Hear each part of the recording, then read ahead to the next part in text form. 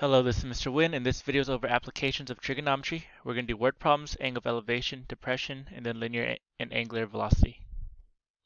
So here's the first word problem. Let -3, 4 be a point on the terminal side of theta. Find the sine, cosine, tangent, cosecant, secant, and cotangent of theta. So here, all you do is plot the point. -3, 4, you should know is in the second quadrant. I'm generally going to draw this right triangle. Make sure you put theta closer to the x-axis, this way is the bottom angle. Alright, because it's -3, 4, I know the height, the y, is 4. And the x is going to be -3. Make sure you keep it negative if it is. I'm going to find the hypotenuse. That's going to be Pythagorean theorem. So a squared plus b squared c squared. Combine like terms, square root. And this h is always going to be positive. So we just found the hypotenuse is 5. Label HAO from the perspective of theta. So this is the opposite. This is the adjacent. This hypotenuse. Then you fill in each trig function. So sine is opposite over hypotenuse. So over h. So it's going to be positive 4 over positive 5. Cosine's ka, a over h. So it's going to be -3 over 5. Tangent's toa over a. So it's going to be 4 over -3. But I'm put the negative sign on top.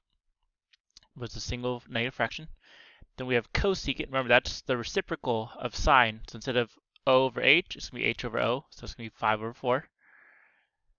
Secant is the reciprocal or flipped fraction of cosine. So instead of -3 over 5, a over h, it's going to be h over a. So the -5 over 3. Or really, it's 5 over -3, but the negative goes on top. And then cotangent is the reciprocal of tangent. So instead of -4 over 3, it's going to be -3 over 4. Alright, here's another one, very similar. Given that cosine theta is -6 over 7. Now think about it. Cosine's x values. Where's x negative? X is negative on the left side. Alright, so it could be quadrant 2 or 3. So now they give us a second hint. They're saying and sine is less than 0. That means y is less than 0. Y is negative. So where's y negative and cosine negative? It's down here quadrant 3. So you have to use these two hints to figure out which quadrant you're in. But the same thing, find the sine, cosine, tangent, cosecant, secant, cotangent. So we have this. Remember, this is already a over h. So a is -6, and I told you h earlier is always positive, so this is positive 7. Alright, we do Pythagorean theorem. This is a radical angle, that's fine. So we know, and then also it's negative. Remember, sine is negative down here. It's going down. Alright, from there, you do what we did earlier. Sine is so over h, so that's -13 over 7. Ka is a over h, so -6 over 7. Toa is -13 over -6, but negative by negative is a positive. Alright, sine's reciprocal, cosecant, instead of o over h is h over o. So it's going to be 7 over -13. You have to rationalize that to get a -7 root 13 over 13. Secant will be the reciprocal of cosine. So instead of a over h, it's h over a, which is -7 over 6. Now remember, instead of using the picture, if you know these first three, just look at these three answers and flip them. So I could just look at this, -6 or 7, just say, oh, -7 6. So for cotangent, that's going to be my trick. I'm not going to actually look at the picture. I said if tangent is root 13 over 6, I'm going to say that this is 6 over root 13. Rationalize that to get 6 root 13 over 13. Alright, so angle of elevation and angle of depression problems are very common in trig. Remember, the angle of elevation or depression always involves the horizontal. So the number one mistake kids always make is they draw the picture or they label angle incorrectly. So here's how I remember it. Angle of elevation problems are regular triangles looking up. So in both these triangles, thetas are considered angle of elevation because here's the horizontal. So it's a regular triangle, not upside down or flipped or anything, and it's looking upwards. It's the upward angle. Alright, the reverse of that, angle of depression, are upside down triangles looking down. So here's an upside down triangle, here's the horizontal. See, theta is touching the horizontal, So both of these are angles of depression. So the angle of elevation is actually the same as the angle of depression, thanks to alternate tiers being equal. So you can change the word if you want. So if something says there's the angle of depression 30 degrees, that's the same thing as the angle of depression of 30 degrees. But look at this picture, and hopefully you can see why kids mess up. Here, angle x in both of these are considered angle of elevation or depression. Down for this bottom triangle, x is the angle of elevation. It's looking up with the horizontal. For the top triangle, it's with the horizontal and it's looking down. But a lot of kids think y is angle of depression. The y is not a depression angle because it does not touch the horizontal at all. Neither is this y an angle of elevation, so do not use these y values. So that's why I said upside down triangle, top angle, or regular triangle looking up, bottom angle. Alright, do not use the y area because that is neither the angle of elevation or depression. So let's try the problem. An 18-foot ramp forms a 30-degree angle with the ground. How high is it above the ground? Now the ramp's 18 feet, that's how long the whole ramp is. So it's at a diagonal. 30 degrees to the ground is this angle right here. Now this is not a real trig problem, this is just a 30, 60, 90 special right triangle problem. So we use the patterns.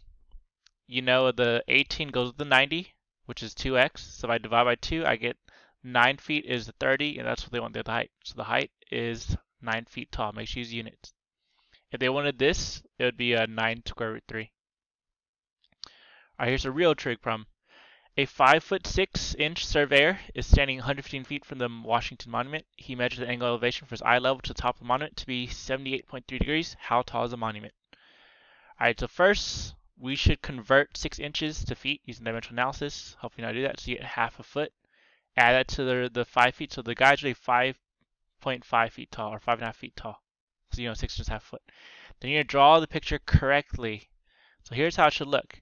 We have this guy, he's 5.5 feet. You don't want to have mixed units. He's looking up to a building. Alright, now his eye level, not his height. So the building, the triangle right here, if you notice, is x feet taller or not, but that doesn't include his original 5.5. So we have to add these two numbers together once we find it. Here's the angle of elevation. Again, it's the regular triangle looking upwards with the horizontal. And then he's 100 feet away, so that's the bottom. That's the bottom side of this right triangle, because this is a 90-degree angle. Alright, we're going to find the trig function. We have something next to O and A. Remember, because if this is our angle, we have no hypotenuse. Here's the opposite, here's the adjacent. So that's going to be tangent. So tangent of 78.3 degrees is x or 115. Remember, leave tangent of 78.3 degrees alone, because we don't know its value. If it's on the unit circle, though, then you have to replace with exact value, but 78.3 degrees is not a nice angle. Alright, we're going to solve for x. All we can do is just multiply both sides by 115. And that's it. This is the calculator ready part for this top angle. Alright, now we have to add the height together. So the height of the monument is this 5.5 plus this 115 tan 78.3 number. That's our calculator ready answer. Now if you had a calculator, you could type it in and you get 560.814 feet. But make sure the calculator mode is in degrees because our angle is in degrees. If our angle is in radians, you keep your calculator mode in radians. So here's what it looks like. So if I go to mode, I am in degrees, so that's good. I'm going to go up and find it. I typed it in right here. Yeah, so 5.5 plus 115 tan 78.3, I get 560.814 because the 9 rounds at 3 up. Right, here's another example. An eagle 60 meters in the sky spots a worm on the ground. If the horizontal distance from the eagle to the worm is along the ground is 250 meters, find the angle of depression. Alright, so draw the picture carefully, and this is where a lot of kids mess up, and I'll show you why. So here's my eagle, and here's the worm.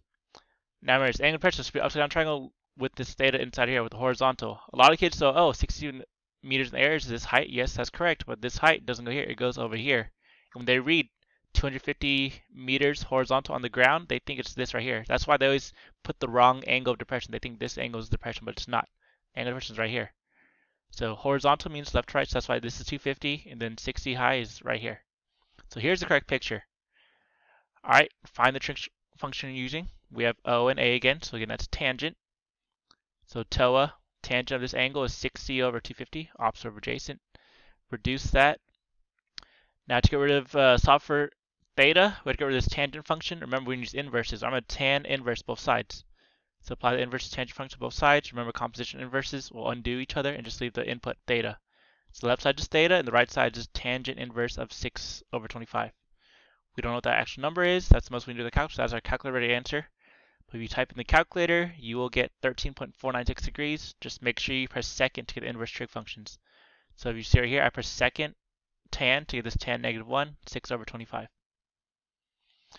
Alright, special notation. When dealing with trig functions, we have a special name for their inverse. So earlier, well, you should know, if you have sine, sine inverse will be its inverse, right? We also call sine inverse arcsine. Alright, so same for cosine. You can say cos inverse, or you can say arc cosine. And of course, this works for arc tangent, arc cosecant, arc secant, arc cotangent. Alright, so to be sure, these two things are the exact same thing. Sine inverse of sine cancel out to 60.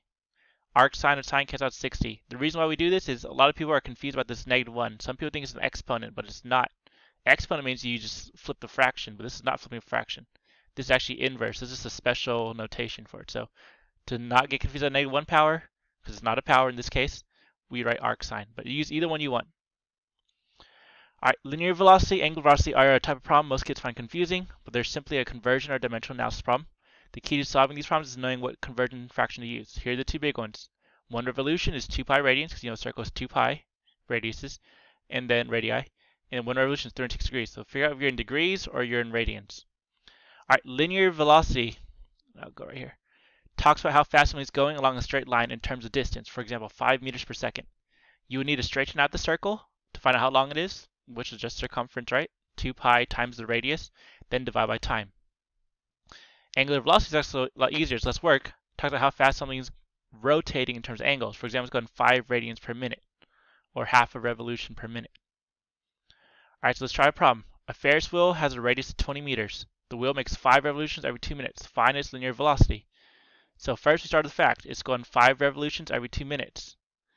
Now I need to dimension out. I got rid of revolutions, so we have the fact 1 revolution on bottom is 2 pi, and because I'm wanting the linear speed, I need to use meters. So up 2 pi r, I filled in r is 20. Alright, and then I get rid of the minutes, so minutes needs to go on top, and seconds go on bottom because they want, I didn't say, but they wanted meters per second. Alright, so you know, you cross out revolution, revolution, minutes, minutes, all that's left is meters on top, seconds on bottom. Multiply the fractions, top times top, so 5 times 2 is 10, times pi is 10 pi, times 20 is 200 pi meters. Then bottom 2 times 60 is 120 seconds. Reduce, 200 divided by 120 is 5 over 3, you divide top by 40, and that's your answer. Now if you calculate, you can type in the calculator and you'll get 5.236 meters per second. Alright, so that's what I did right here, 5 pi over 3. But if you really think about it, it's going 5 circles, right? So how much is one circle? It's 2 pi 20, 2 pi r. So a full circle is 125 meters. We're doing 5 circles. I times by 5, I get 628. So it's going 620 feet meters in 2 minutes. Now, if I take that's 120, so I divide 120, I get the same 5.236 answer. Alright, so that's linear velocity. Now let's try angular velocity. So same question, finds angular velocity in radians per second and then degrees per second. So first, start with fact. 5 revolutions per 2 minutes, get rid of revolutions. So revolutions on bottom, radians on top. Now, when we talk about radians, we don't care about the radius because a radian is a radius, right? So it's less numbers. And then get rid of minutes by putting minutes on top, seconds on bottom. Multiply it out. Revolutions cancel revolutions, minutes cross out minutes. All we have now is 5 times 2 pi is 10 pi on top, 10 pi radians. 2 times 60 is 120 seconds on bottom. I can reduce that. Divide top by 10 to get pi radians over 12 seconds. Pi over 12 radians per second. If I type in the calculator, pi over 12 is roughly 0.262 radians per second. So that's the answer there. Let's try degrees. Let's see what it says. So same fact, but now 1 revolution is 360 degrees. Again, degrees is its own units. And then get rid of minutes, minutes on top, seconds on bottom. Cancel things out.